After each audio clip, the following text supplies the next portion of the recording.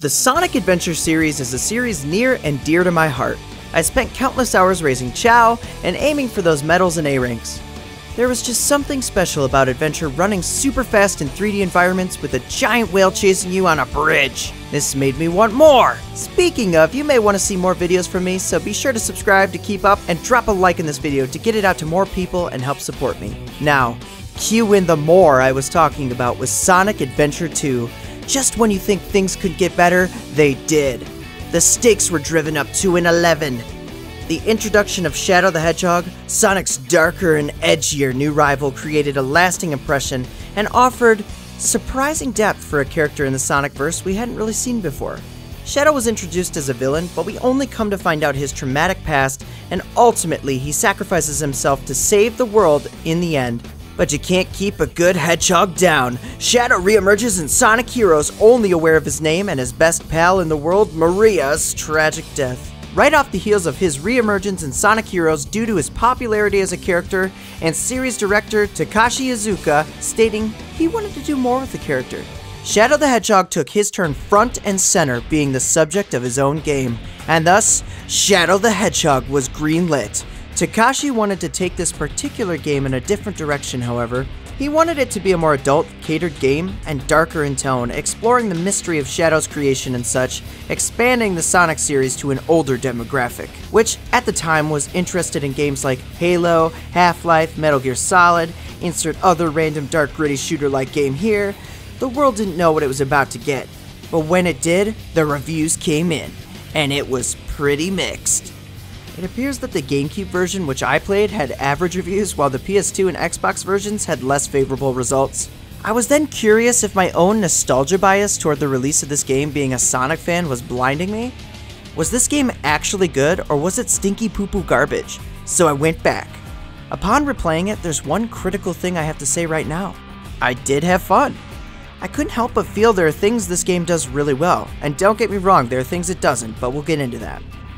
So wanting to see if anyone else felt the same, I went between Twitter, YouTube, and Reddit to ask what people like and dislike.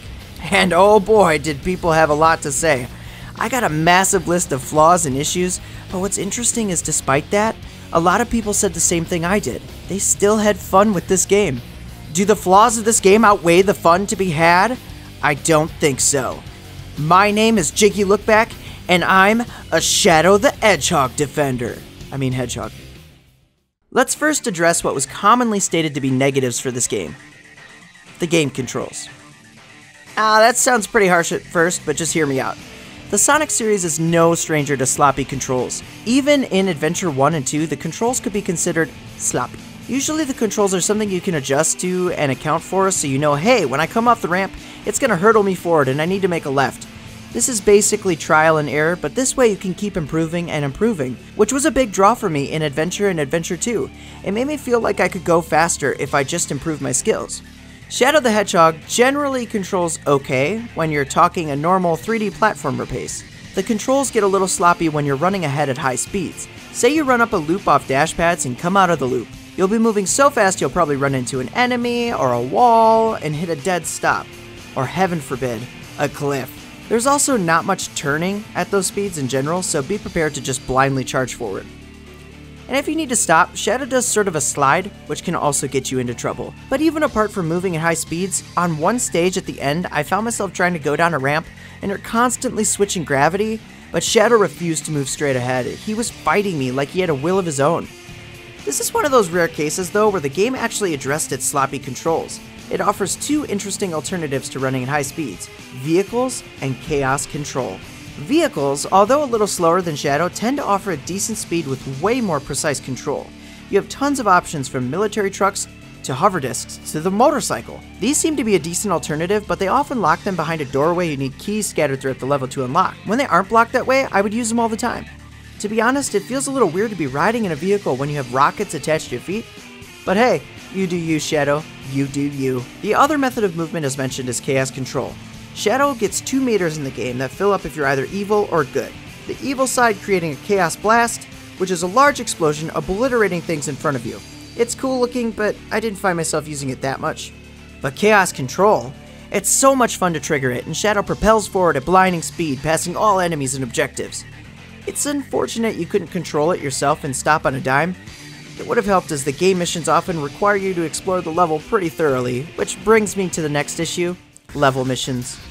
These are definitely a mixed bag. Generally per each stage you have 3 missions, a good, a bad, and a neutral. Oftentimes the neutral is just a traditional get to the end fast mission, while the good and bad missions consist of take these enemies out, collect a certain item, or hit switches. The take these enemies out tends to be the missions people really dislike, and for a good reason. They offer no buffer. What I mean by that is if you have to take out 45 enemies, there are exactly 45 of those enemies on the stage. This is evident even on mission 1. Sometimes you pass them and then you find yourself exploring the level very thoroughly looking for this enemy type. This isn't the case for every instance of this mission type, but for the most part the enemy count is either exactly what you need or only a handful of extra at best. The game addresses this mission issue 2 ways. 1. Generally, you can almost always navigate around bad missions and do what you want. The reason for doing specific missions is to get a specific ending. You can readjust and navigate to any desired ending multiple ways, so it's not a clear-cut path. You can always skip around as needed. And number 2, the game implements these warp pads within the levels, so you can go back all the way to the beginning without having to turn around. It's a great idea in theory, but the only problem with these is they aren't labeled, so knowing where you're going can be tough. And you have to run over them before you can use them, so if you miss one, you have to just pick the one before it and navigate to it. Oftentimes I ended up just going all the way back to the beginning and running through looking for things. Which takes me to the next topic. A lot of people seem to be mixed on the level design of this game, some finding levels great and some really bad to okay at best. Specific levels like the Arc ones are highlighted as bad in particular. I can speak for myself when saying the biggest frustration I had was in the Arc level outside on rails with the gravity switching due to my constant braking as mentioned earlier. Though I'm not sure if that's everyone's experience, it only broke one particular part of the level for me. It was very annoying though. The level seemed to be mostly laid out like a straightforward path with some limited verticality. While that may aid in speed, it definitely feels limiting. Westopolis is a great example of how linear it feels as you have to traverse this level every playthrough. If you run in a straight line, you'll reach the end at some point with minimal jumping. Oftentimes it's just dash pads that shoot you into the sky and cause you to fall. Fairly slow I might add, though it does look epic as heck. Then the game artificially makes you explore the level by adding missions and keys requiring you to look around carefully. They may add a secret small little path or two, but it's not much further out than slightly to the left or right of the straightforward path you're running on. In a Sonic game, moving fast is key, so any slowdown like that seems unwelcome. But I will say with the Chaos abilities, you have a fast way to fly through a level. It's also the kind of game you could use your base moveset in a creative way and possibly skip areas entirely, which is the kind of stuff speedrunners yearn for. As far as the look of the game, it does have an interesting visual style with a darker tone that creates interesting environments. If you played any other games, you'd see bright and colorful worlds. Shadow is dark, but occasionally, like the case with Digital Circuit, it'll give you something more traditionally Sonic. The game also calls back to previous titles, and although the Arc levels weren't great for the most part, the callback to Adventure 2 is really appealing. Not to mention some levels are actually really well designed, like the Black Comet that has interesting puzzles to be solved while offering sections you can run through, obliterating everything in sight or just pass by. And it has a cool aesthetic. Now let's talk about that plot. People seem to really take an issue with the plot and dialogue. It's quirky, it's cheesy, some say it ruins Shadow's character. In actuality though, this really fleshed out Shadow's character even more. You have to realize every single ending is not canon in this game. You have 10 endings, but only one true ending. The rest are more what-if scenarios, which add replayability and make you want to explore the different paths in addition to seeing different levels and boss fights entirely. The actual story of this game shows how Shadow was created using the assistance of Black Doom and his blood. We're also given a little more context with Maria. Shadow having the amnesia and trying to remember who he is helps create some tension for the choice you'd make. It causes you to think, what would Shadow do? It also helps in showcasing Shadow as an hedgehog.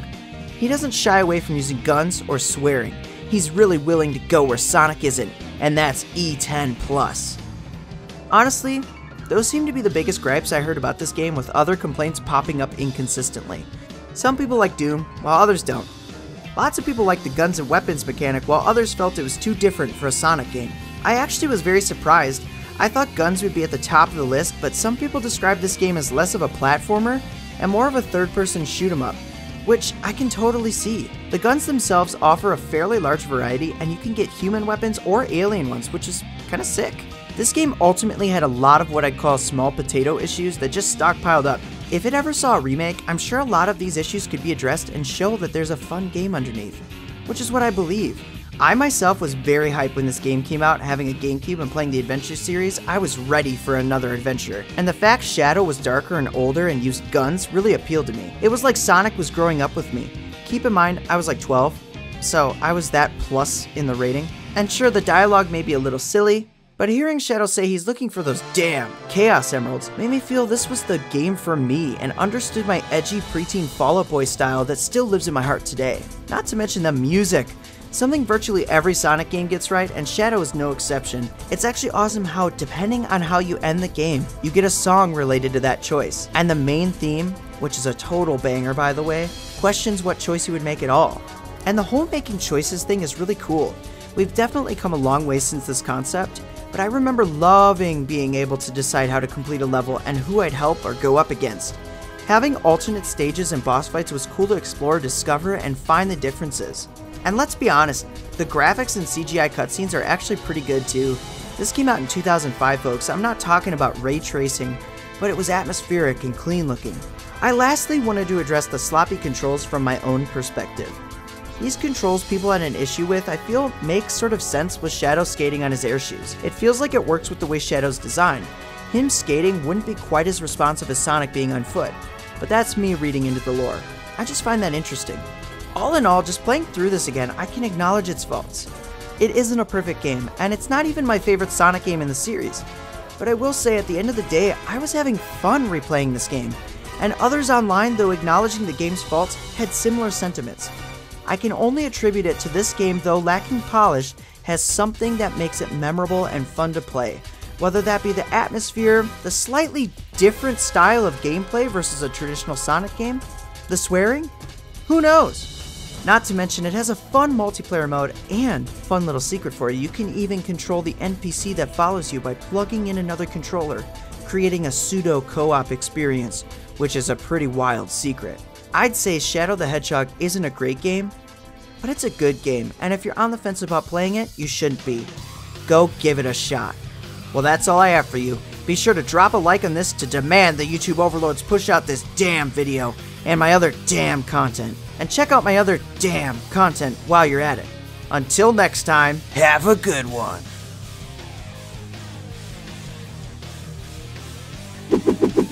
Jig you up!